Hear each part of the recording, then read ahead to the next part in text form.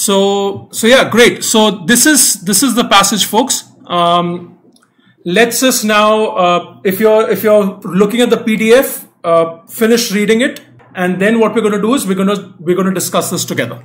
Okay, great. Now, how did you guys find the passage? Can I get some responses on the chat? Just what was your experience when you read this passage? Did you find it simple? Did you find it complex? What's your impression of the passage? Complex. Okay. All right, Jitesh, that's absolutely fine. Interesting, amazing, quite easy. Okay. All right. So I'm seeing varying opinions, which is great. Now, just one thing before we start discussing. See, if you are seeing a CAT passage for the first time, if you're reading or solving a CAT passage for the first time, most likely you will find it complex. Okay. And that's simply because you don't have practice. Okay, so don't worry about that. Even if you're finding this passage complex or difficult to read, it's absolutely fine. Don't worry about it. Okay, that's because you haven't seen it or your reading skills are not up to the mark right now, which is absolutely fine. You have about 5.5 months, so you can always build your reading skills, and you will see that once you start reading regularly, passages like these will become easier to understand. So my point is, don't worry if you found this complex. Anyway, we're going to discuss it and read it together. Okay, so let's do that. All right. Now, what we're going to do is we're going to read this passage together. And one tip that I can give you is, so I always tell my students this, and I'm going to repeat that thing in probably every session. Please read every passage with a lot of interest, curiosity, and be an active reader. Okay, so show energy, exhibit a lot of energy when you're reading this passage, and read it with a lot of interest and curiosity. Now, that's because the moment you do that, your comprehension will increase, right? This might sound like an absurd tip, but believe me, it works. So just tell your mind before beginning the passage that you're going to read it with a lot of curiosity, interest, and energy. You need to be an active reader. Okay, that will help you in comprehension. So that's one, and maintain that momentum throughout. And second is, what we're going to do is, which I would suggest you should try as well. It's also a great tip. If you want to increase your comprehension, what you can do is, after reading every paragraph, you can make a small note. Okay, it has to be a very small note. It doesn't have to be full sentences. And we take the note primarily to increase our comprehension. Simply because you've read the paragraph, and what you need to do is you need to summarize the main idea of the paragraph in a quick note. The moment you write it down, it will register in your brain. So primarily we are doing this to increase comprehension. So you'll see me doing that right now with every paragraph. I would suggest you can do it simultaneously. So if you have a notepad with you, just type a note for every paragraph. What is the main idea of the paragraph is what you need to summarize in a very quick sentence, not long sentences. Okay, let's get started. All right, what does it say? The word anarchy comes from the Greek anarchia, meaning contrary to authority or without a ruler, and was used in derogatory sense until 1840, when it was adopted by Pierre Joseph Proudhon to describe his political and social ideology. Okay, all right, so it introduces the term anarchy, right? What does it say? It says that the word anarchy, it explains to you the meaning, right? It says meaning contrary to authority or without a ruler. So even if you don't know the meaning of anarchy, you can understand it from this sentence. It just means anarchy is going against the authority or not having a ruler at all. That's what the passage is, that's what the sentence is saying. It was used in a derogatory sense until 1840. So till 1840, which is a long time ago, it was used in a derogatory sense. Derogatory sense means negative sense. Right? Derogatory is negative. So it was used in a negative sense till you had Pierre Joseph Proudhon coming in, and he changed the whole sense from derogatory to positive because he used it to describe his political and social ideology. Right? Okay, so that's what the sentence says. Proudhon argued that organization without government was both possible and desirable. That's how he changed it from negative to positive, because he said that you can have organization without government. It's not only possible, but desirable as well. That's the positive aspect. So you see the shift from negative to positive. In the evolution of political ideas, anarchism can be seen as an ultimate projection of both liberalism and socialism. Okay. And the differing strands of anarchist thought can be related to their emphasis on one or the other of these. Okay, so what they're saying is that Proudhon changed it from negative to positive, right? That was his job. And it also explains to you that anarchism is related to liberalism and socialism. Okay, because it says differing strands of anarchist thought can be related to the emphasis on either one of them. So basically what they're saying is anarchism borrows from both liberalism and socialism. So different parts of anarchism, different thoughts, it borrows from either liberalism or socialism is what the passage is saying, paragraph is saying. Okay, all right. Now let's try to summarize this main idea of the paragraph in a quick note. And this is what I was telling you. This will help you in comprehension. So what is this paragraph saying? Ask yourself, what is the main idea? One is, of course, it introduces anarchy, right? The meaning and everything. It talks about Proudhon, okay, which changed the sense from negative to positive. Because it was used in a derogatory sense, he changed it because he said it's not only possible but desirable as well. And it also talks about anarchism being related to two things, borrowing from liberalism and borrowing from socialism as well. If you were to talk about the main idea, these are the main points in the paragraph. Okay, so you can make a quick note here. You just have to scribble it. The moment you write it down, it registers in your brain. Okay, all right, let's move on. Historically, anarchism arose, okay, historically, so it's going to talk about what happened before, why did it arise and stuff like that. Historically, anarchism arose not only as an explanation of the gulf between the rich and the poor, okay, in any community, and of the reason why the poor have been obliged to fight for their share of common inheritance. Okay, so it's saying that anarchism arose not only because of this reason. So one reason is gulf between the rich and the poor. So gulf means a big difference. That's what gulf means here. Big difference between the rich and the poor. And the rich and the poor in any community usually have a big difference.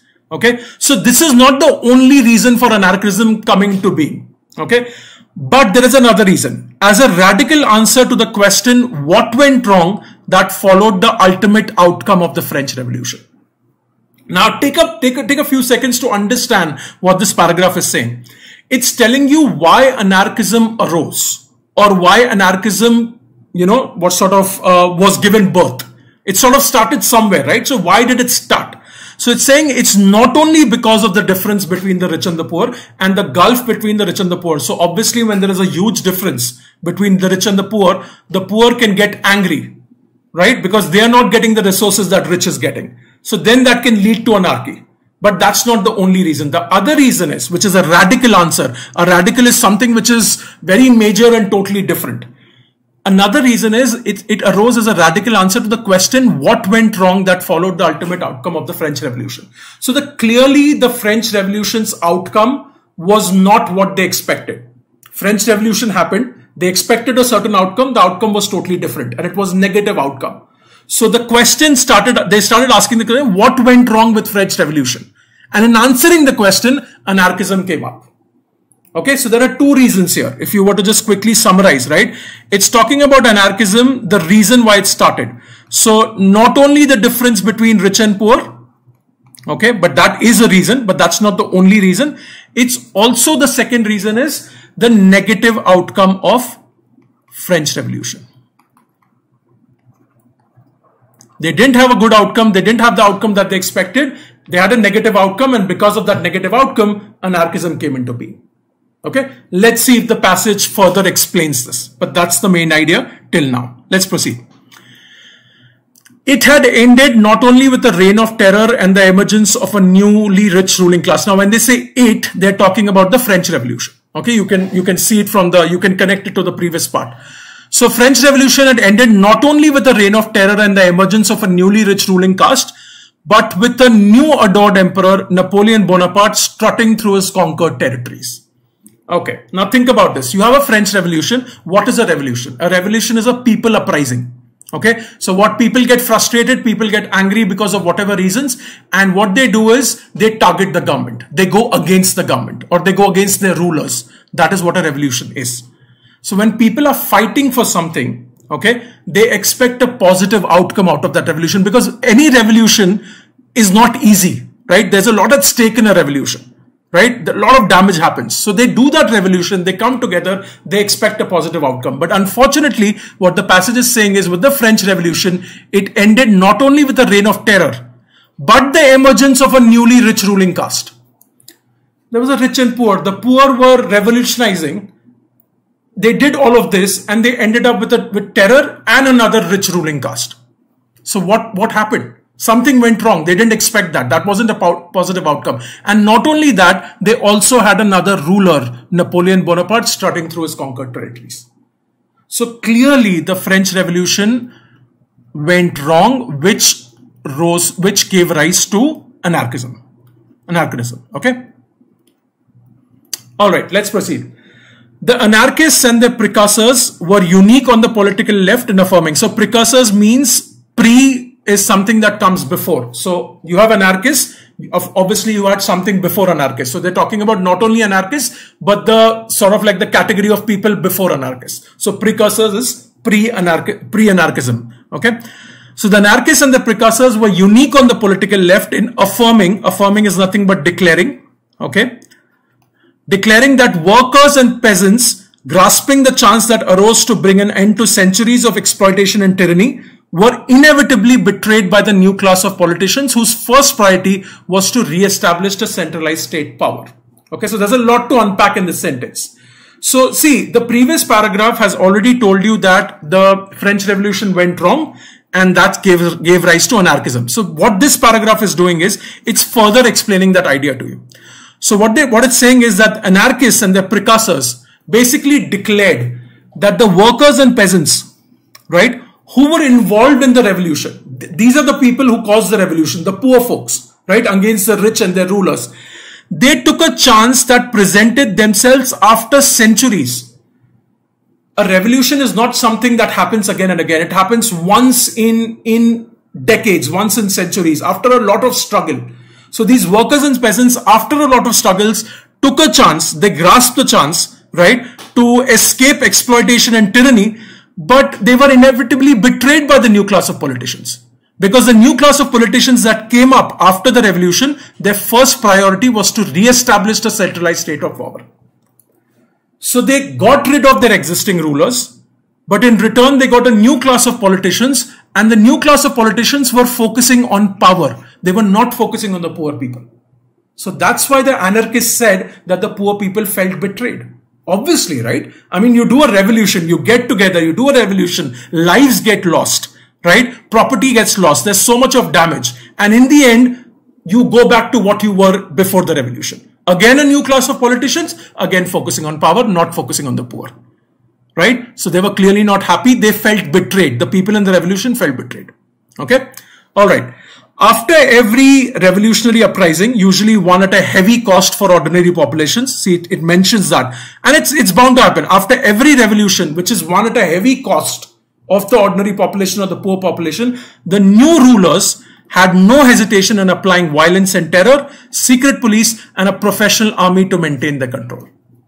These poor people fought. Instead, what happens is a new class of politicians came in and they started applying violence and terror to maintain control to these people. So obviously the people felt betrayed.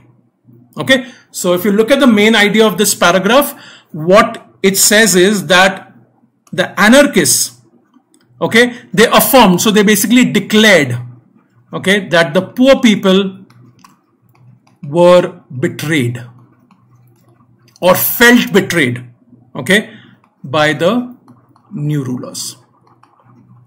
And this is again talking about the French Revolution.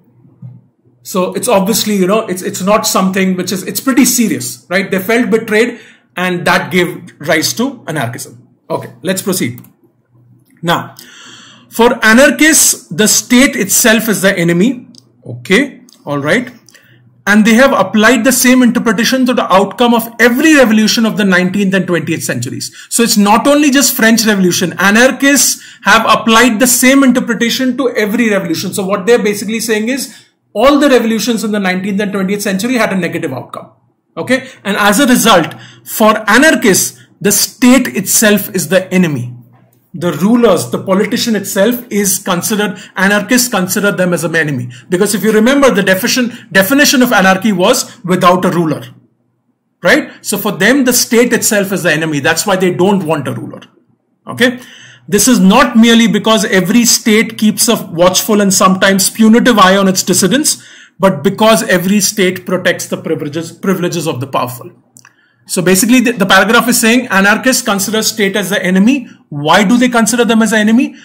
There are two reasons. Not because the state keeps a watchful and sometimes punitive eye on its dissidents. Dissidents are people that go against something, that are protesting. So here you have these poor folks who are going against the state. So those are dissidents. Punitive eye means if let's say the state is keeping a punitive eye on its dissidents, that means the state is punishing its dissidents.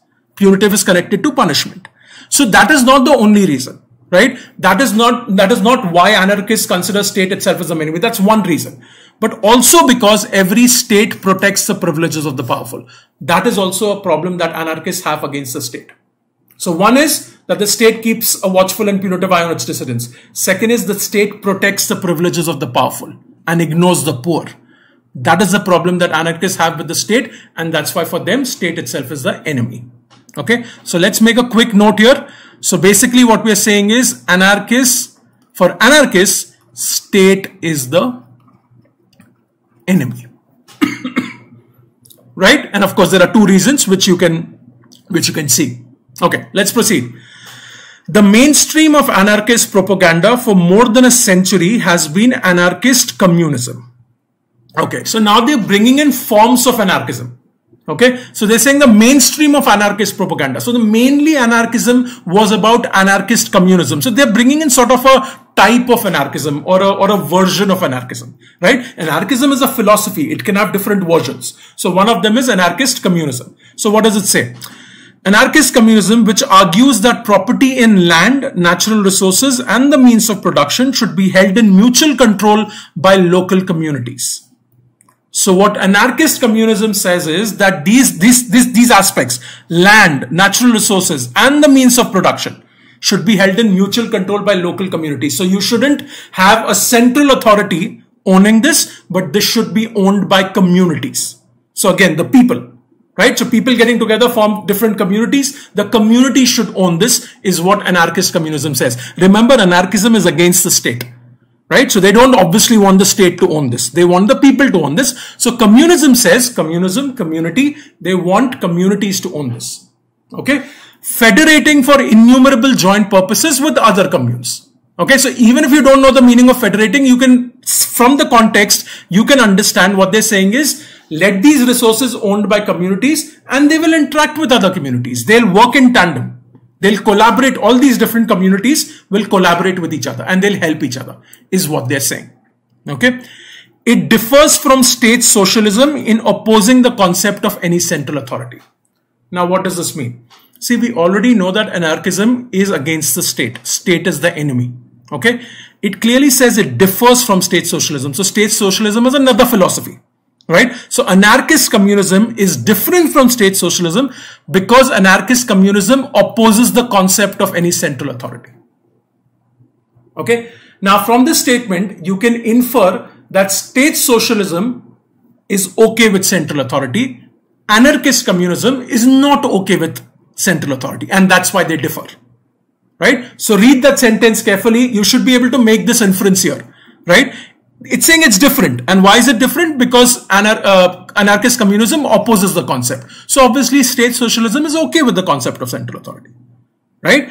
Okay, so this paragraph is talking about anarchist communism, which is a form of, most likely a form of anarchism. Right? So it talks about what anarchist communist says. It's talking about community control.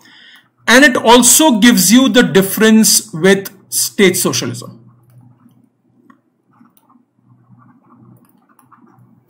So there are two main points here. You know what is anarchist communism all about? It's all about communities, but it differs from state socialism because state socialism is okay with central authority. Anarchist communism is not, obviously, because state is the enemy. Right? Pretty interesting. Let's proceed. This is the last part. Some anarchists prefer to distinguish between anarchist communism and collectivist anarchism. Okay, interesting. So now we had anarchist communism as one type of anarchism. Now we have something called as collectivist anarchism. Okay, so some anarchists prefer to distinguish. They say, okay, anarchist communism is different from collectivist anarchism. This happens, right? You have a philosophy, and as the philosophy sort of, spreads among people, you will keep having different versions, right? It happens with religion as well, right? You see religion also, within a religion also, you have different groups. So it happens with philosophy. It's typical. Now, why do they distinguish? In order to stress the obviously desirable freedom of an individual or family to possess the resources needed for living, while not implying the right to own the resources needed by others. Now remember, what is anarchist communism telling you? Anarchist communism says communities should own these resources, right? Collectivist anarchism says it's okay for an individual or family to possess the resources needed for living. An individual family needs the resources, it's okay for them to possess it. But it doesn't mean that they should own the resources needed by others. Only own what you need and let others own what they need. So this is where the difference between communism and collectivist anarchism comes. So we are talking about, you can say, if you want to take a note, you can say AC and CA. If you can remember you don't have to write full sentences. AC talks about communities. Okay. CA talks about individuals. And that is the difference between anarchist communism and collectivist anarchism. That's what the paragraph is talking about. Okay. All right. Last paragraph. There are unsurprisingly several traditions of individualist anarchism, one of them deriving from the conscious egoism of the German writer. Okay, there are unsurprisingly several traditions of individualist anarchism. Now there's another term. We have anarchist communism, collectivist anarchism. This is probably most likely the third form of anarchism that the passage is talking about. There are unsurprisingly several traditions of individualist anarchism, several traditions. So again, individualist anarchism also has different types. One of them derives from the conscious egoism of the German writer Max Stirner, and another one from a remarkable series of 19th century American figures who argued that in protecting our own autonomy and associating with others for common advantages, we are promoting the good of all. Now, don't get confused by this. Okay, this is in relation to what was discussed in the previous paragraph. See, we started by discussing communities, which is anarchist communism. Then it went to collectivist anarchism, where they started talking about individuals. So from communities, we moved to individuals. This is just extending that concept. So it's saying that there are several traditions of individualist anarchism. Okay. One derives from the German writers, second derives from the American figures. But what do they say? They argued that protecting our own autonomy and associating with others for common advantages, we are promoting the good for the whole. Again, the focus is on individual. Do you see that? Right? There are different traditions of individualist anarchism, but they kind of sort of like agree on this thing that autonomy, which is nothing but concerned with individual control, is what autonomy is. Right?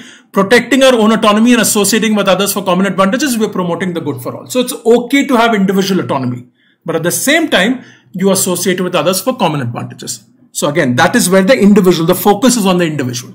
Right? Again, different forms of individualist anarchism, but they kind of agree on this, that individual autonomy is okay. These thinkers, now when they say these thinkers, they're talking about individualist anarchists.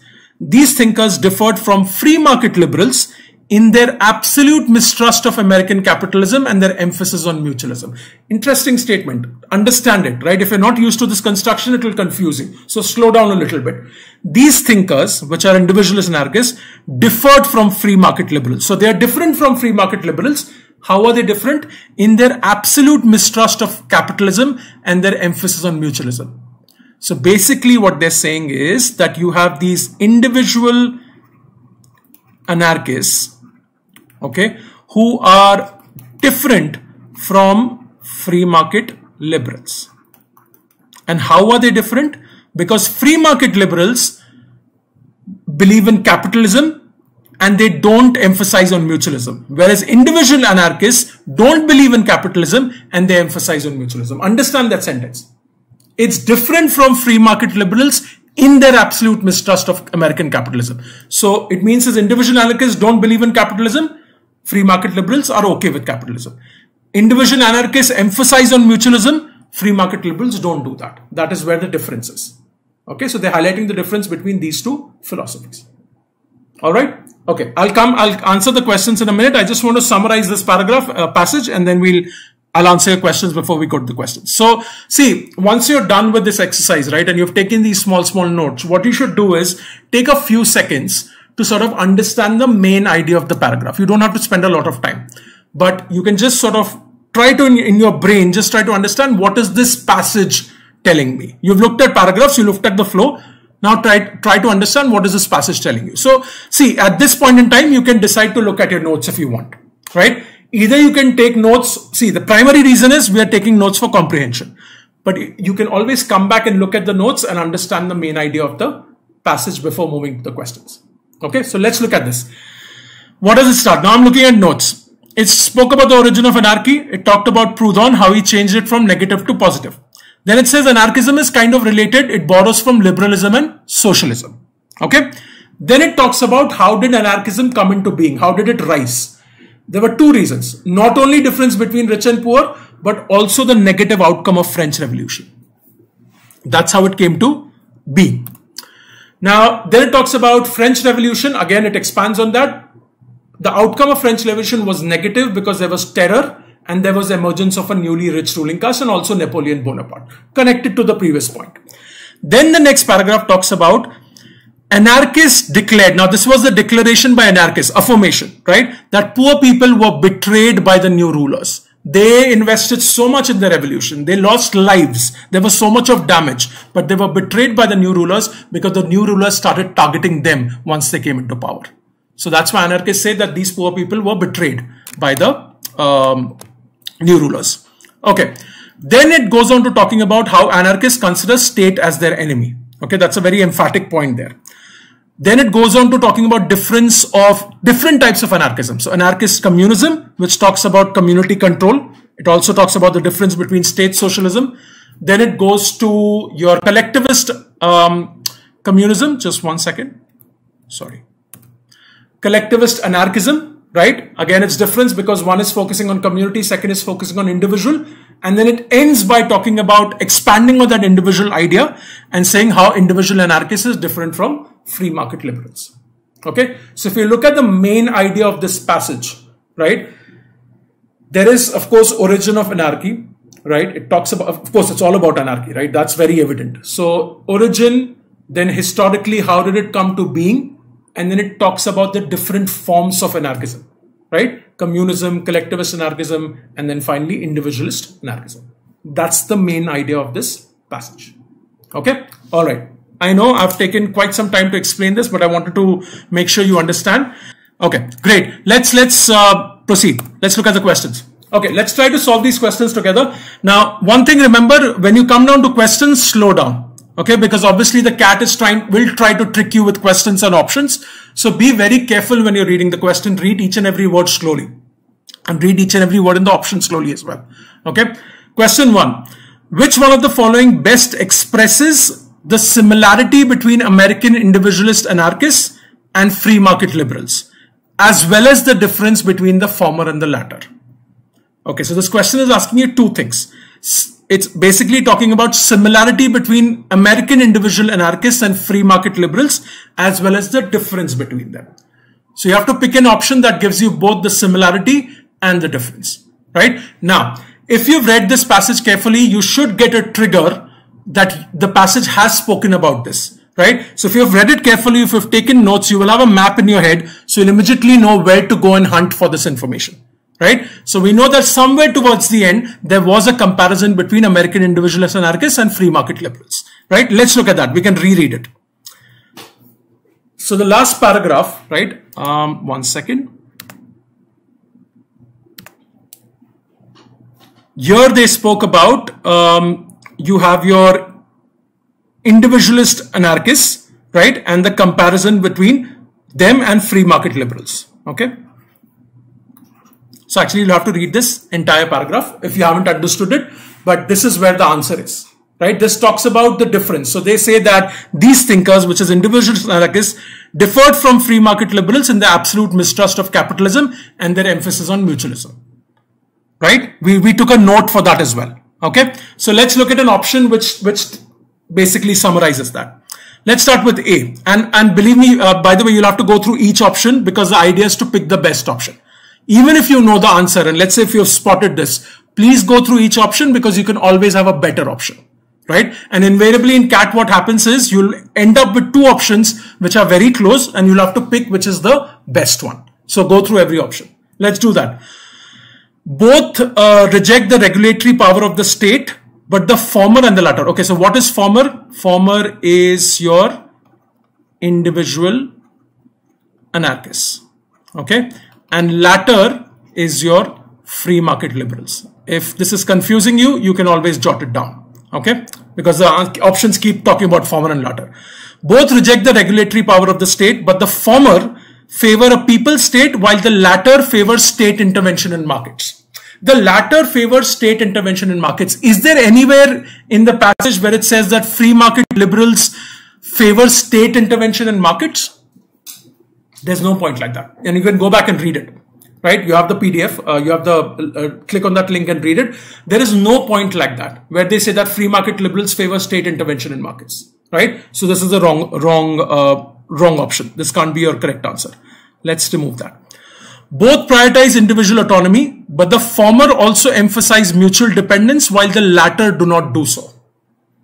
Okay, there was a point about mutualism, if you remember. We'll go back. It says the former emphasizes mutual dependence while the latter does not do so. So individual anarchists emphasizes mutual dependence, whereas free market liberals does not do that, and both prioritize individual autonomy. Okay, this looks like a likely option. Let's go back and check. Okay, what does it say? How do they differ? They differed from free market liberals in their absolute mistrust of capitalism and their emphasis on mutualism. So who emphasized on mutualism? Individualist anarchists. And they were different because liberals didn't emphasize on mutualism, is what the option is telling you. Former also emphasize mutual dependence while the latter do not do so. So the difference part is correct here. But did both prioritize individual autonomy is what you need to confirm. Okay. Definitely individualist anarchists definitely prioritize individual autonomy. We know that. But did free market liberals also do that? Let's look at it. See, look at the way the paragraph is structured. Okay. The paragraph talks about individualist anarchism, arguing that protecting our own autonomy and associating with others is all good. So it talks about individual autonomy. Then it goes on to say these thinkers differed from free market liberals in these two aspects. They differed from them in these aspects. They're specifically mentioning it. So that means you can infer that both were okay when it came to autonomy. It doesn't directly say that. This is an inference that you'll have to draw. Okay, this has to be based on your understanding. So because they're talking about, this is a part of the same paragraph, look at the flow. They talk about autonomy and then they talk about the difference between free market liberals. So we can infer that free market liberals were okay with individual autonomy. Okay, so that means your second answer is a very attractive answer. Let's hold on to it. But let's look at C and D as well. Both are sophisticated arguments for capitalism, but the former argue for the moral upright capitalism, while the latter argue that the market is the only morality. Do both support capitalism? It clearly says that individualist anarchism is different because it doesn't support capitalism. Both do not support capitalism. So this is out. Both are founded on the moral principles of altruism. What is altruism? Altruism is all about charity, generosity. Are both founded on the moral principles of altruism? Does it talk about altruism anywhere within the context of both either individualist or free market liberals? No, absolutely not. So this is also ruled out. Your correct answer is B. One question is it okay to go back to the passage to find the answers? Because it is usually said juggling back and forth is not advisable and one has not read the passage well if understood. Okay, good question. Good question. See, the thing is you have to read the passage first before going to the questions. Okay, so read the passage properly, right? Give it your time, understand the passage and then go to the questions. It's okay to go back to confirm an answer, right? But it's not okay to go back and reread chunks of passage again. When you have read it first, you should have a good understanding of the passage. But of course, questions are going to talk about specific portions of the passage, right? Unless if it's like a central idea and stuff like that. So when you pick an option, you can always go back and confirm it. That's not like you're rereading the whole content. You've already understood the content. You're just confirming understanding, right? What is not advisable is that when you're reading the passage for the first time, don't go back and forth.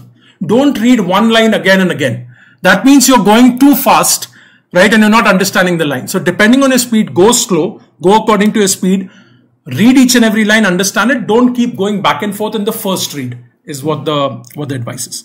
Okay. All right. Can you read about liberals being individualists? Okay. See, you have to look at the structure, Chandravardhan. That's an interesting part in this question, right? See, look at the flow of this paragraph. Okay, it's an inference that you'll have to draw. It's not directly stated about the similarity being autonomy. It says individualist anarchism focuses on autonomy, right? That's the main point till they bring up free market liberals.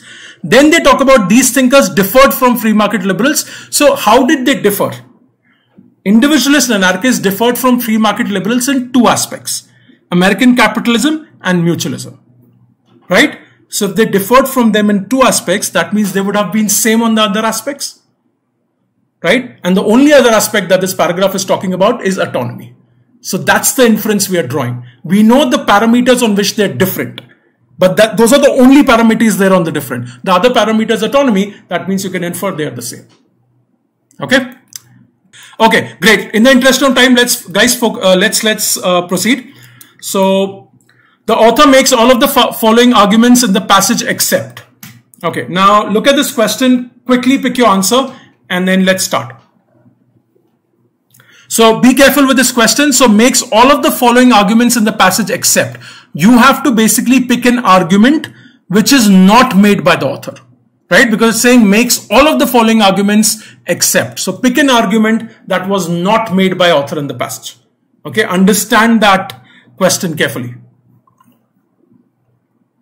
Okay, so feel free to pick one answer. Let's just quickly go through the options. Okay, now we have to pick an argument which is not mentioned in the passage by the author, right? So basically out of 4 options, there will be 3 which are mentioned, 1 will not be mentioned, obviously, right? So let's look at that. Individualist anarchism is actually constituted of many streams, all of which focus on the autonomy of the individual. Now, is this an idea or is this an argument that the author makes in the passage? Individualist anarchism constituting of many streams, all of them focusing on the autonomy. You should get a trigger. Obviously, we have discussed individualist anarchism. You can go back quickly and you can confirm. So here it talks about there are unsurprisingly several traditions of individualist anarchism, several types of individualist anarchism, and it says one of them derives, second of them derives, but all of them agree, both of them agree that the focus is on autonomy. So it talks about 2 different traditions or 2 different types, one and another. Both of them argued that in protecting our own autonomy and associating with others is promoting the good for all. So we know that 2 forms of individualist anarchism did promote autonomy. Okay, so let's look at that option.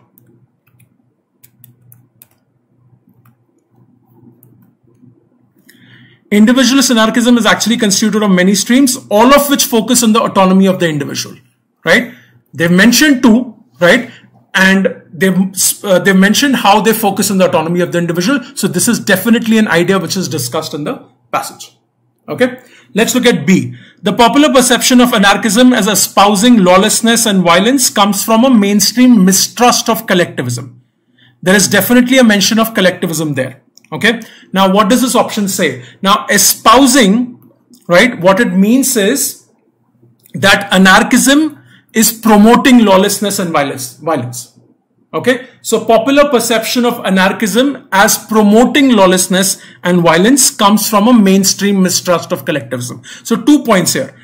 Does the passage say that anarchism espouses lawlessness and violence? No. And does that come from a mainstream mistrust of collectivism? There is collectivism mentioned, but there is no mention of mistrust of collectivism. Okay, so this is a likely answer. This is not an idea that has been discussed in the passage. Okay, so let's park that. For anarchists, the state is the enemy. Definitely, we have a point which clearly says that, because all states apply violence and terror to maintain the control. Absolutely. It clearly says that state is the enemy. So this is an idea which is discussed. The failure of the French Revolution was because of its betrayal by the new class of politicians who emerged from it. Now you can go back and check. It clearly says that anarchists said that the poor were betrayed by the new class of politicians, and that's why the French Revolution failed. So this is also an idea. B is your correct answer. Okay. All right, folks, let's proceed. Let's go to question number 3. According to the passage, what is the one idea that is common to all forms of anarchism?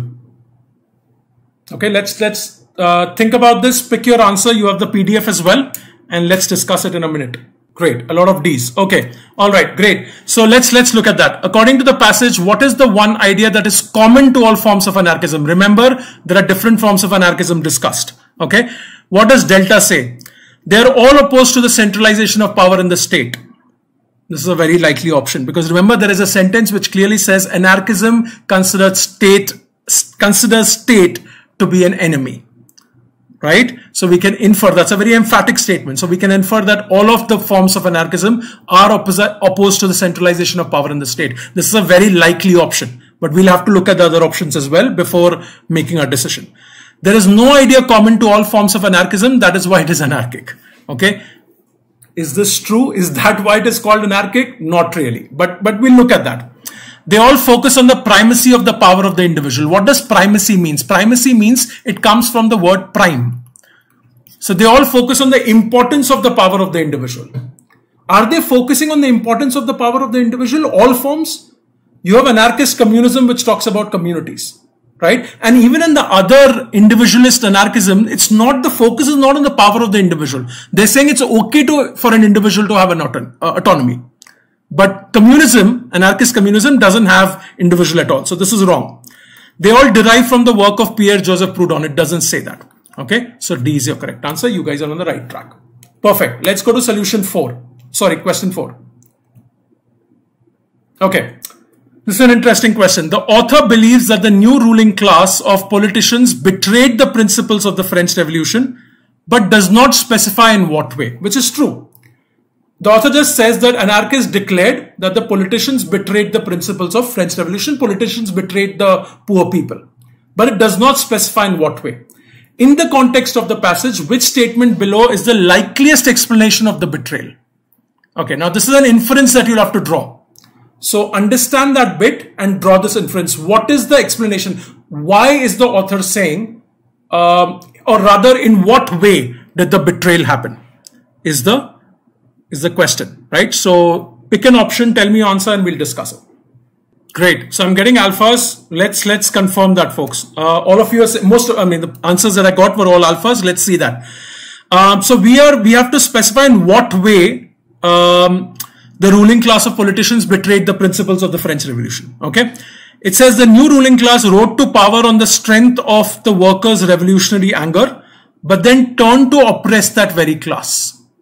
Okay. This makes sense, right? The new ruling class rose to power on the strength of the workers' revolutionary anger. The workers were angry. That's why they grasped that chance, which came once in centuries, to do a revolution at the cost of their own life and all of that. So the new ruling class rose to power. So the workers were angry. They did a revolution, and that resulted in a new ruling class. Okay, so the new ruling class came into being because of the strength of the workers' revolutionary anger.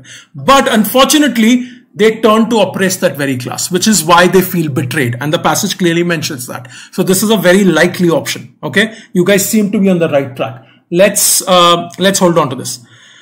Let's look at option Bravo. The anarchists did not want a new ruling class, but were not politically strong enough to stop them.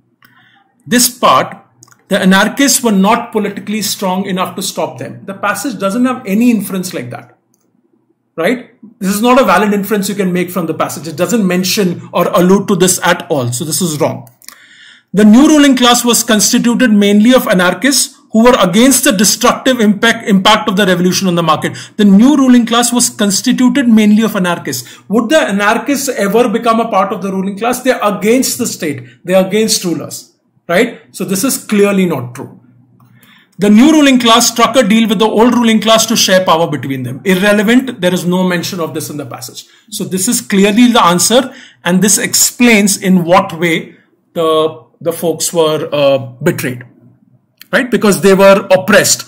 The new ruling class actually turned to oppress that very class. So that's why they felt betrayed.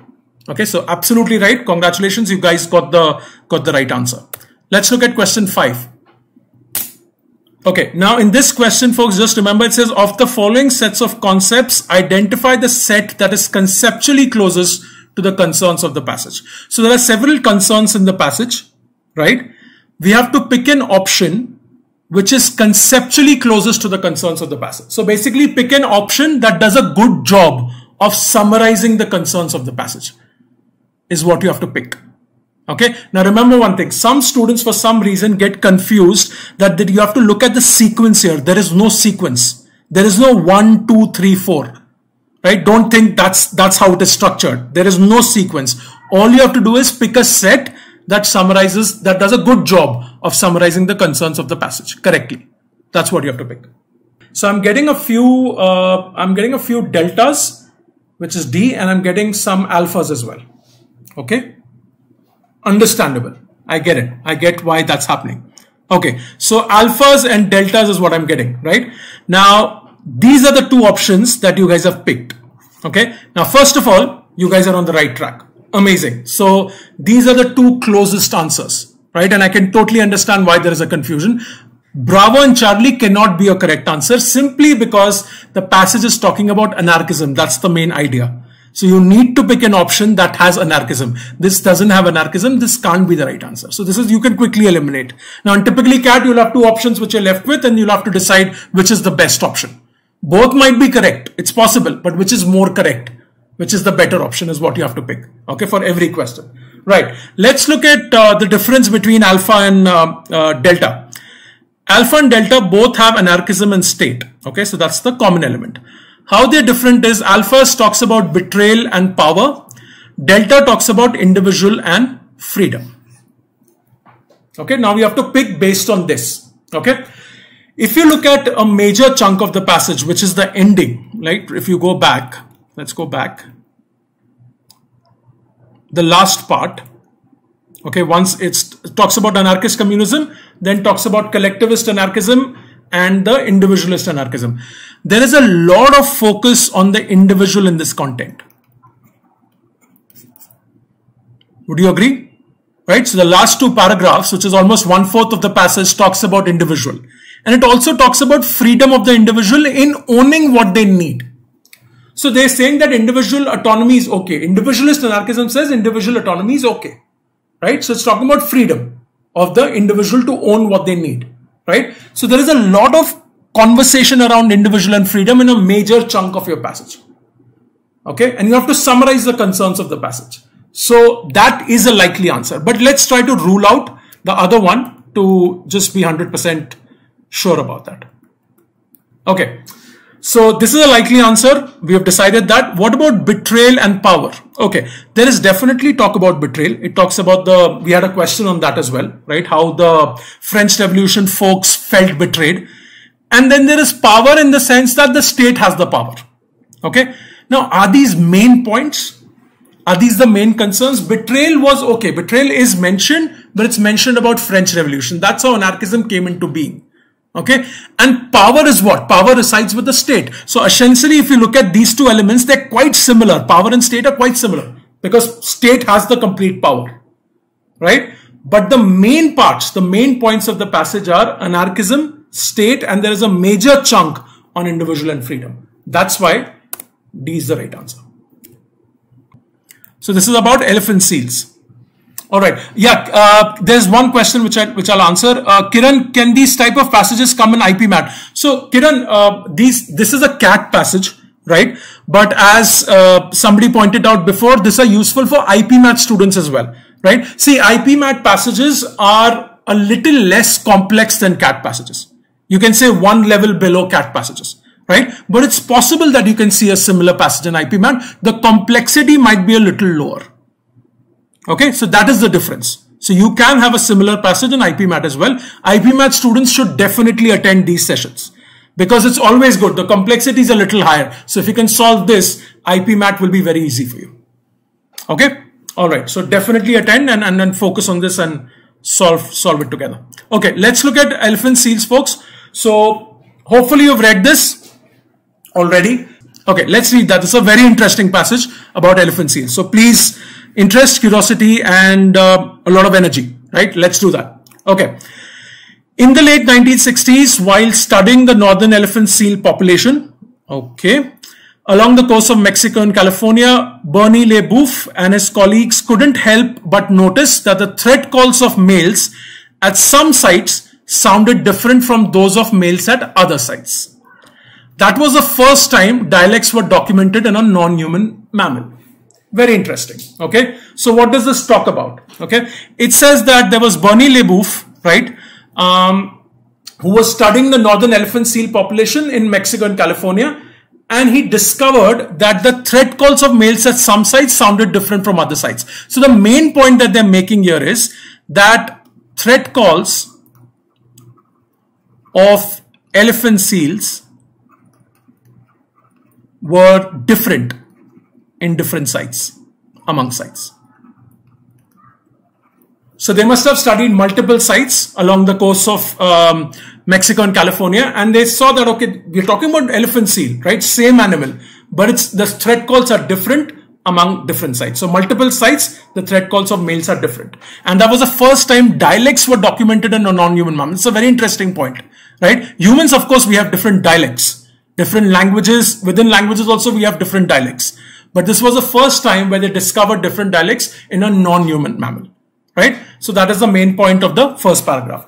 Now, all the northern elephant seals that exist today, all the northern elephant seals that exist today are descendants of the small herd that survived on Isla Guadalupe. Now, I'm butchering the proper noun, but it's basically a small island that they're talking about. So Isla is nothing but a short form of an island. So all the northern elephant seals that exist today are descendants of the small herd that survived on this island after the near extinction of the species in the 19th century. Interesting. So there was an extinction, near extinction. The species was going to be wiped out. But a small herd of these animals survived on this island. And all the northern elephant seals that exist today are descendants of them. So they're all coming from the small population that existed on that island. Okay. All right. Now, as that tiny population grew, northern elephant seals started to recolonize former breeding locations. Okay. It was precisely on the more recently colonized islands where Leboeuf found that the tempos of the male vocal displays showed stronger differences to the ones from Isla Guadalupe, the founder colony. Okay, so what is the main idea here? They are talking about this island. Okay, and they're saying that the near extension, when that happened, the small herd only survived. Northern elephant seals were only existing on this island. This was the only place that had northern elephant seals. And all of the northern elephant seals that we see today are descendants of this. Because obviously this was the only population that existed when the extinction happened. Right? Now, as this population started growing, okay, they started recolonizing former breeding locations. Now, why is it recolonizing? Because obviously before the extinction, there was a huge population. So they were present in different breeding locations. Then the extinction happened. All the sites got wiped off except this small island. So once the population started growing, they started recolonizing former breeding locations. So they started spreading into different sites. So their former breeding locations before the extinction, they started growing and spreading to these former sites. Okay. Now it says it was precisely on the more recently colonized islands where Leboeuf found a difference in the mating calls. So let's say, for instance, this island, you have 1, 2, 3, 4, 5, 6, 7, 8. So they started recolonizing all these different sites. Okay, one by one. So in the recent ones, in the latest ones, this is where Leboeuf found that the male vocal displays were different from the Guadalupe. So remember, they have moved out from the island to different sites. Okay. And in the recent ones, they're saying that this is where the scientists found differences between these sites and this island. Okay. Remember, they originated from the founder colony was this island. Okay. That's the point of this paragraph. Let's move on. In order to test the reliability of these dialects over time, Leboeuf and other researchers visited Ano Nuevo Island in California, the island where males showed the slowest pulse rate in their calls. Okay, now interesting. So what they're trying to do is they're trying to test the reliability of these dialects over time. They discovered that there was a dialect. Okay, but they wanted to make sure that the discovery is correct. So what they did was they tested the reliability of these dialects over time. Right? They took a time period and they tested if the dialects do exist or do they keep changing over this time period. Okay, this will become clear in the next sentence. So Other researchers visited this island in California, the island where males showed the slowest pulse rate in their calls every winter from 1968 to 1972. So from 1968 to 1972, every winter, okay, they visited this island to check if the dialects are changing or not, because they wanted to check the reliability. Okay, and it also says that this island had the slowest pulse rate in calls. Remember, we know that different sites are showing different dialects. Okay, we saw that in the previous paragraph. This site is showing the slowest pulse rates. So to check that, they went every winter from 1968 to 1972. Okay, now what did they find? What we found is that the pulse rate increased each year, but it still remained relatively slow compared to the other colonies we had measured in the past. So what does this mean, right? They have Ano Nuovo, which is the island. They visited this island every winter from 1968 to 72. They discovered that the population of these seals which were living in this island, that pulse rate kept on increasing. But still, in spite of the increase, they remained relatively slow compared to other sites. Remember, there is a difference in sites. Okay, so if you have other sites here, there will be a difference in dialect. So although Ano Nuovo was increasing every year, they were still slow as compared to other sites. That's what they discovered. Okay, all right. Now, at the individual level, the pulse of the call stayed the same. Okay, a male would maintain his vocal signature throughout his lifetime, but the average pulse rate was changing. Now, this is an interesting point. Make sure you understand this. At the individual level, now which level? Individual northern elephant seal level. Okay, so an individual's level, so if you take, like, let's say this time period 1968 to 72, you have individual seals. Okay, now throughout this time period, if you look at an individual level, nothing changed in the individual. The individual maintained the pulse of call. So if you take one seal, there was no change at an individual level, but the average pulse rate was changing. Very interesting. Now it will require you to use a little bit of your analytical skills. How is it possible? The individual is not changing, but the average pulse rate on that site is changing. Okay, now it gives you the possible reason. Immigration could have been responsible for this increase, as in the early 70s, 43% of the males on Ano Nuovo had come from southern rookeries that had a faster pulse rate. So what's basically happening is, you have these seals on Ano Nuovo, okay, the individual is not changing, but the average keeps on changing. That means the entities, the seals are changing. So basically, this is one part. At this point in time, these are the seals. Now, some of them will die, let's say, and then there is immigration happening from other parts. So there are seals which are entering from other sites. So the set is changing. Remember, the existing population of this island keeps changing because there is immigration happening. So of course, if you add new seals, the average will keep changing. So although the individual remains the same, the average keeps changing because of immigration. Okay, and they were increasing. So they also said that the average, the pulse rate kept on increasing, right? This is because they were coming from southern rookeries where these seals had a faster pulse rate. Don't forget the main point, different sites have different dialects. Ano Nuovo is the slowest. There are southern rookeries which has a faster pulse rate. Now southern is, the seals are immigrating from southern to Ano Nuovo, and that's why the average is going up. Okay, so the main point here is that immigration is causing the change in dialects. I hope you got that, right? Because the individual remains the same, but the average keeps changing, and it's immigration that's causing that change in average. Okay, right, let's proceed. This led Leboeuf and his collaborator Lewis to deduce that the dialects were perhaps a result of isolation over time after the breeding sites had been recolonized. Okay, for instance, the first settlers of Ano Nuovo could have had by chance calls with low pulse rates. At other sites where the scientists found faster pulse rates, the opposite would have happened. Seals with faster rates would have happened to arrive first. Now, this is a little bit of a complex paragraph. Let's spend a little bit extra time here to understand it. What are they saying? Based on this, what they saw, right, that the individual was not changing, but the average kept on changing. And they said that this is potentially due to immigration.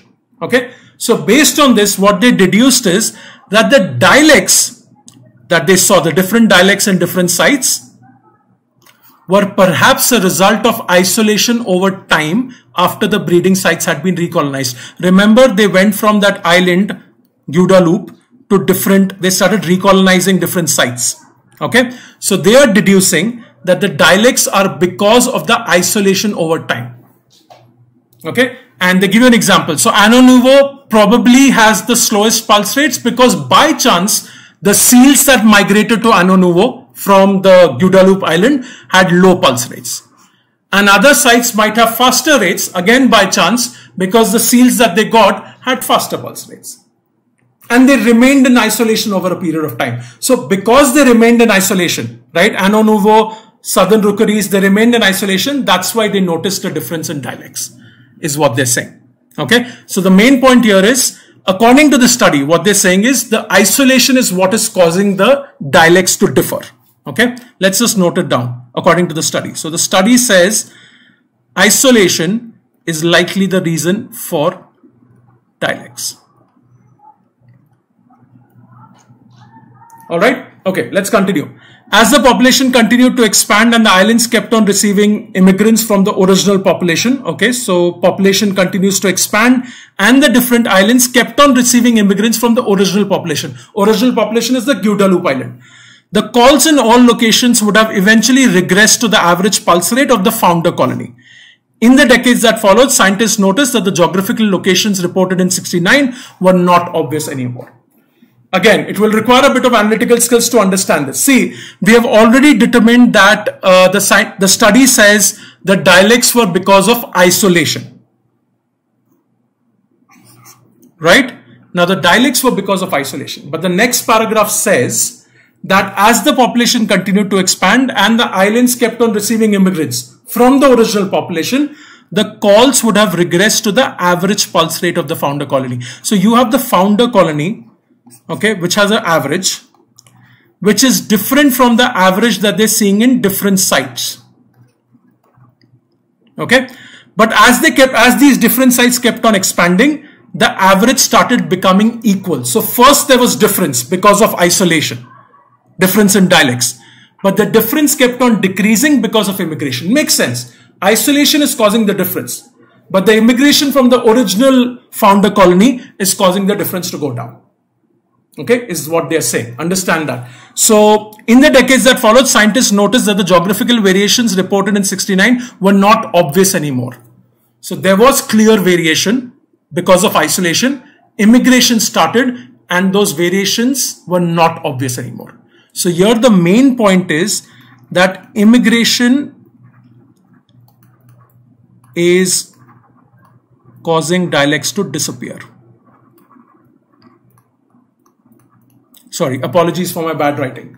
But the main point is isolation is the reason for dialects. Immigration is causing them to disappear, is what I want you to understand from these paragraphs. Okay, final one. In the early 2010s, while studying, so we have come from early 70s to early 2010s. So that was the past. This is more recent. While studying northern elephant seals on Ano Nouveau, same island, researcher Caroline, another Caroline Casey, noticed too that what Leboeuf had heard decades ago was not what she heard now. This is fine. Leboeuf was saying that there was difference in dialects due to isolation. That was in the 70s. Then the immigration started happening, so that difference disappeared, which is what Casey found. Okay. By performing more sophisticated statistical analysis on both sets of data, Casey and Leboeuf confirmed that dialects existed back then but had vanished. This is again sort of reiterating the point mentioned before because of immigration. Yet, there are other differences between the males from the late 1960s and their great-great-grandsons. Modern males exhibit more individual diversity and the calls are more complex. So what Casey is saying is that the dialects did disappear, okay, because of immigration. But what she's saying is modern males, the males that she found on Ano Nouveau in 2010, they exhibit more individual diversity and the calls are more complex than their 1970s descendants. Okay, so while 50 years ago the drumming pattern was quite simple and the dialects denoted just a change in tempo, Casey explained that calls recorded today have complex structures, sometimes featuring doublets or triplets. So the main idea here is that the dialects disappeared. Okay, so they were pretty much the same, But if you compare 1970 to 2010, right, X and Y is more complex and this was simpler. Okay, all right. Now, if you look at the main idea of this passage, right, look at the flow. So it starts by, it's all about the northern elephant seal population, obviously, right? So basically the main idea here is, it talks about how there was a founder colony. Okay, they recolonized different locations. Initially, the dialects were the same, were different because of isolation. That's what LaBeouf noticed, that they were different. And this was the first time they were documented in a non-human mammal. But that difference slowly started disappearing because of immigration. And in the end, when Casey did her study, she said that the dialects have disappeared, which is fine. But the 2010 seals exhibited more complex patterns than the seals in 1970, is what the passage is saying. All right. Which one of the following conditions, if true, okay, which one of the following conditions, if true, could have ensured that male northern elephant seal dialects did not disappear? Interesting question. Okay. Now, by this time, you should have understood that there were dialects before when LaBeouf studied, and then the dialects disappeared. Okay. Why did the dialects disappear? Because of immigration. Is that correct? Okay. Now, what this question is asking you is, which of the following conditions, if true? So, assume that these options are true. Which one of them could have ensured that the male northern elephant seal dialects did not disappear? So, they disappeared, but you have to pick an option which could have ensured that these dialects don't disappear. Okay. Look at the options, pick your answer, and then we'll discuss it. Okay. All right. So, let's discuss this, folks. So, I have seen, let me look at the answers. So, there is Delta, Alpha, and Bravo. Okay. All right. So, Delta seems to be the common one, but there is one answer which said Alpha and a couple of answers that said Bravo. Okay, let's look at this. Okay, which one of the following conditions, if true, could have ensured that male northern elephant seal dialects did not disappear? Now, what we understand is that immigration is the reason why the dialects disappeared. Everybody should be clear about this. Otherwise, you can go back and read the passage and figure that out. That's an important point here. Okay, and immigration happened from where? So we had the Guadeloupe Island, right? I'm sure I'm pronouncing this wrong. This was the founder colony. Okay. And you had new sites which were recolonized. And eventually what happened is the original population from the founder colony immigrated to these sites, kept on immigrating. And that's why at the end, the differences started to disappear. So these sites started sounding more and more like the founder colony because they were getting seals from there. So the average sort of started becoming the same as the founder colony, and then the dialects disappeared, is what we've understood. Okay. All right. Let's look at Alpha. Okay. You have to pick an option which could have ensured that the dialects did not disappear. They have disappeared. We have to pick an option that would have ensured that it did not disappear. Okay, besides this island, there was one more surviving colony with the same average male called Tempo from which no migration took place. Okay, now number one, the dialects disappeared because of migration. Okay, right. Now we have to say that if we have to choose an option where the dialects did not disappear, so immigration is causing the dialects to disappear. If there is no immigration, then chances are that the dialects will not disappear. Okay, so this seems like an attractive option. Okay, no migration. But think about this. Besides Isla Guadeloupe, there was one more surviving colony with the same average male called Tempo as this island from which no migration took place. Great. So the second colony didn't have any migration. But what about this founder colony? The migration still happened from there? The option is just saying that we have an additional colony with the same average male called Tempo, but no migration happened from the second colony. Great, fantastic. But the migration is still happening from this island, and migration is what's causing the dialects to disappear. So therefore, even if there is a second colony, it won't have an influence because Guadeloupe will still continue migrating. So the dialects are still going to disappear. That is why A is not the correct answer. Let's look at Bravo. The call tempo of individual male seals in host colonies changed to match the average call tempo of immigrant male seals. Okay, all right. Now let's understand this.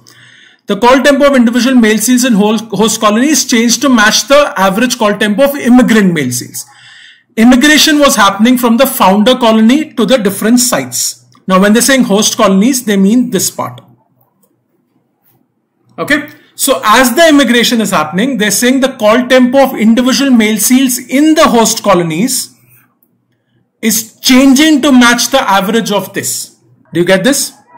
Is this clear, folks? The individual male seals in the host colonies here, they are changing to match the average of the immigrant call seals.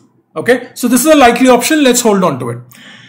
C is, besides this island, there was one more founder colony with the same average from which male seals migrated to various other colonies. Again, if you increase the migration, then the disappearance is more likely. So this can't be the correct option. Okay. The call tempo of individual immigrant male seals changed to match the average tempo of resident male seals in the host colony. So what is this saying? Okay. The call tempo of individual immigrant male seals. So what is immigrating is changing to match the average tempo of resident male seals. Remember one thing, they are different. Okay, 1, 2, 3, 4, 5 is different from the founder colony. Because you are having immigration here, it's changing because they're becoming similar to the founder colony. Now, if the call tempo of immigrants change to match the resident male seals, will it disappear? The immigrant seals are adapting to the newer sites, not the other way around. So option delta is telling you the immigrant seals adapt to the newer sites. So the immigrant seals change, not the host colonies. And if the immigrant seals change and adapt to the newer colonies, that means the newer colonies will retain their difference. And if they retain their difference, the dialects will not disappear. Okay, so B and D, Bravo and Delta, are essentially talking about the opposite. The correct answer is Delta. Bravo is just there to confuse you. So let's go to question number 2. All of the following can be inferred from Lebouf's study as described in the passage except that. Okay, so you have to draw inferences from Lebouf's study. Okay, so we'll go back and look at what Lebouf's study was. But it's saying all of the following can be inferred from the study except. So you have to pick an option that cannot be inferred from Lebouf's study. Okay, and this should answer Nikunj's question as well. So Nikunj was asking, why are the dialects occurring because of isolation was the question. So let's look at what Lebouf's study was all about. Okay, let's focus on that.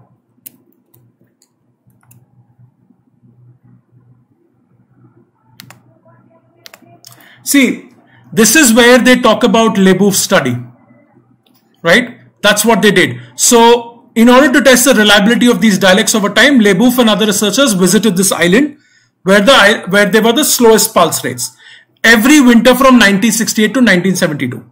Okay, and what they found was the pulse rates increased, but it still remained relatively slow. Okay, so this was basically the study what they did, right? So 1968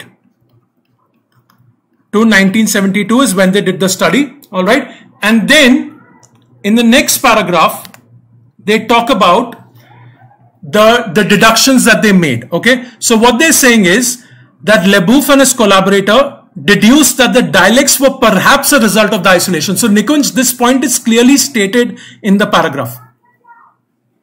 Okay, so what Lebouf deduced was based on his study that dialects were perhaps a result of isolation over time. So your question is, why did this happen? It's mentioned in the passage directly. Okay, so what Lebouf is saying is that yes, the dialects happened. There were differences between different sites, and this was because of isolation. This is the deduction that he's making in this study. Okay, right. That's a summary. Now let's look at the question. So all of the following can be inferred from the study as described in the passage except. Let's look at option alpha. Changes in population and immigration, okay, had no effect on the call pulse rate of individual male northern elephant seals. Changes in population and migration had no effect on the call pulse rate of individual male northern elephant seals. Can you infer this from a study? what was Leboeuf saying? There was one point of individual versus average, if you remember that. Okay, let's go back and check that. In the next paragraph says, at the individual level, the pulse of the call stayed the same, but the average kept changing. That's what it was. From 1968 to 1972, when they went back every winter, they saw that at an individual level, it's not changing, but the average is changing. And the average is changing because of immigration. Okay, let's look at that option again. Changes in population and migration had no effect on the call pulse rate of individual. Did the individual change? No, the average changed. Okay, so this is something that you can infer from the study. Okay, so this is fine, but we're looking for something that you can't infer. The influx of new northern elephant seals into Anno Nuovo Island would have soon made the call's pulse rate of its male seals exceed that those of Guadeloupe. So read this carefully. They're talking about the migration. Remember, the migration happened from this island to different sites. And the migration is what caused the dialects to disappear. Why? Because the average of these recolonized sites started matching the island. That's why the dialects disappeared. So what is the sentence saying? The new northern elephant seals into Anno Nuovo from this island made the call's pulse rate of its male seals exceed that those of Guadeloupe. Now think about this. If the northern male seals that are migrating from this island to the newer sites, if they cause the pulse rate to go beyond this island, how will the dialects disappear? The dialects disappeared because the average started matching this of the island. Okay, if the migration is causing this value to go up to an extent where it's exceeding this island, that means the average will not match, and if it doesn't match, the dialects will not disappear. So you can't infer that from the passage. So this is a likely answer. Let's look at C and D quickly. Male northern elephant seals might not have exhibited dialects had they not become nearly extinct in the 19th century. Is this true? Male northern elephant seals might not have exhibited dialects had they not become nearly extinct in the 19th century. Now there is a particular sentence, let's read that.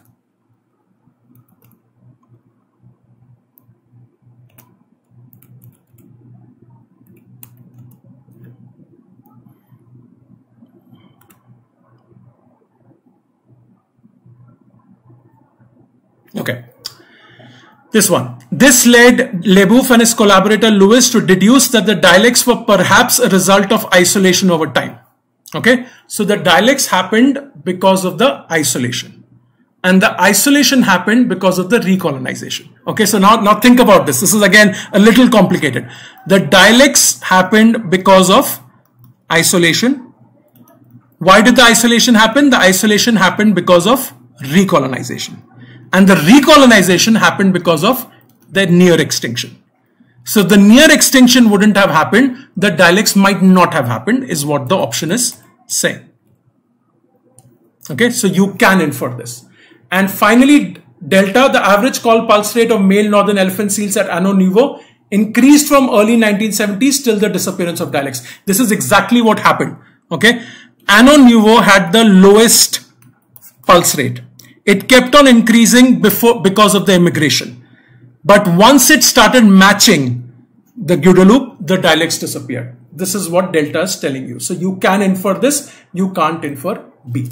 So bravo is the correct answer. It's a little complicated. You'll have to spend some time later to sort of completely understand it.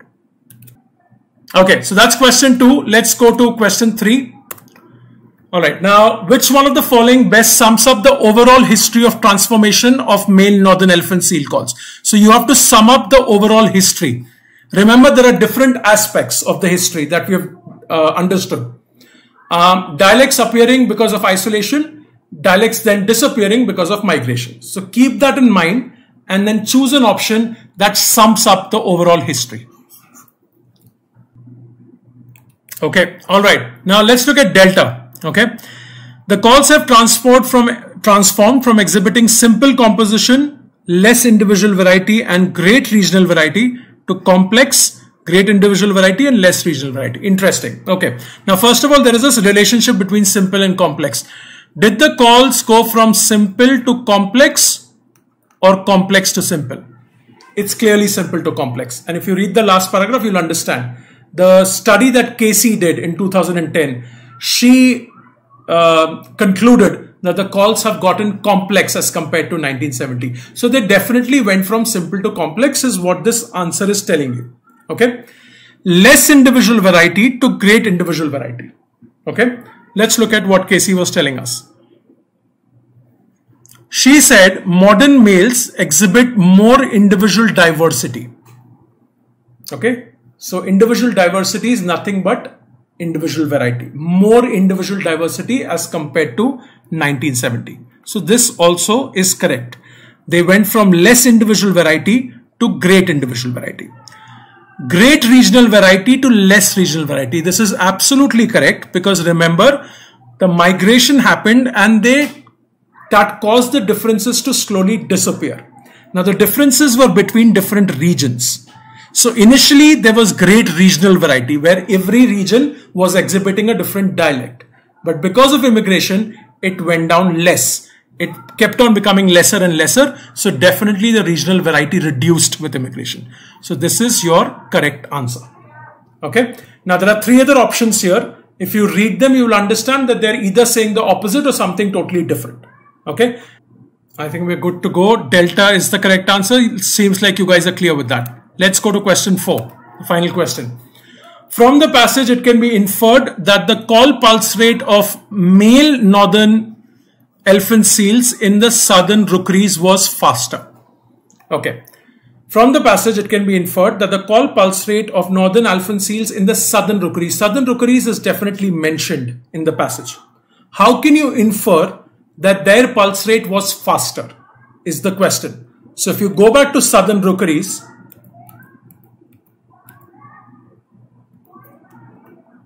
yeah, this is where this paragraph talks about southern rookeries. So have a look at this paragraph and choose the option and tell me what is the correct option. Okay, you can look at this paragraph in your PDFs. I'll just go back to that question. Okay, great. Let's look at this option. So you guys have chosen Alpha and Bravo. Okay, all right. Now, before we go to this question, let's go back and read that specific content again. Okay, and the question is that the call pulse rate of northern elephant seals in the southern rookeries was faster. How can you infer this statement? So you'll have to draw this from the existing information in the passage. There is definitely a mention of southern rookeries, right? What does it say? Okay. It said at the individual level, the pulse of the call stayed the same. Okay, a male would maintain his vocal signature throughout his lifetime. We know that. The individual remained the same. The average kept on increasing or changing. But the average pulse rate was changing. Okay. Immigration could have been responsible for this increase. So in Anno Nouveau, the average increased. We know that from 1968 to 1972. And we're saying immigration could have been responsible for this increase. As in the early 1970s, 43% of the males on Anno Nouveau had come from southern rookeries. So we know that immigration was happening. Okay. So immigration was happening into Anno Nouveau. Okay. Where they were coming, where were they coming from? They were coming from southern rookeries. This is what this paragraph says. Now, 43% of the males on Anno Nouveau had come from southern rookeries that had a faster pulse rate. So there was immigration that was happening from southern rookeries to Anno Nouveau, and this caused the average to go up in Anno Nouveau. Okay. So we know that that's happening because of the immigration of southern rookeries. Now, what can you infer from this statement? If the immigration from southern rookeries to Anno Nouveau is causing the average to go up, it is happening because of the seals that are coming from southern rookeries. And the extension of that is the southern rookeries seals probably had a faster pulse rate to begin with. So when they migrated, they started bringing up the average of Anno Nouveau up.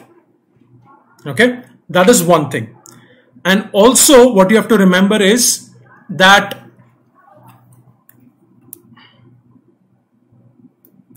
in the next paragraph, right, it says that the dialects happened because of a result of isolation over time. The first settlers of Anno Nouveau could have had by chance calls with low pulse rates. And at other sites, where the scientists found faster pulse rates, the opposite could have happened. So they're saying that by chance Anno Nouveau got seals with low pulse rates and other sites could have gotten seals with faster pulse rates. So it's possible that southern rookeries could have gotten seals with faster pulse rates by chance. Okay, so that is an inference that you can draw. If you look at your final question, if you look at Bravo, it says the male northern elephant seals of this island with faster pulse rates might have been the original settlers of the southern rookeries. This is pretty clear. They are immigrating from there and they're bringing the average up. So it's possible that the original settlers from southern rookeries which had a faster pulse rate. So that's why B is your correct answer. Alpha is not your correct answer because it just mentions the migration, right? That is not enough to sort of draw that inference. You need that extra information that's available in Bravo. That's why Bravo is the right answer and Alpha is not.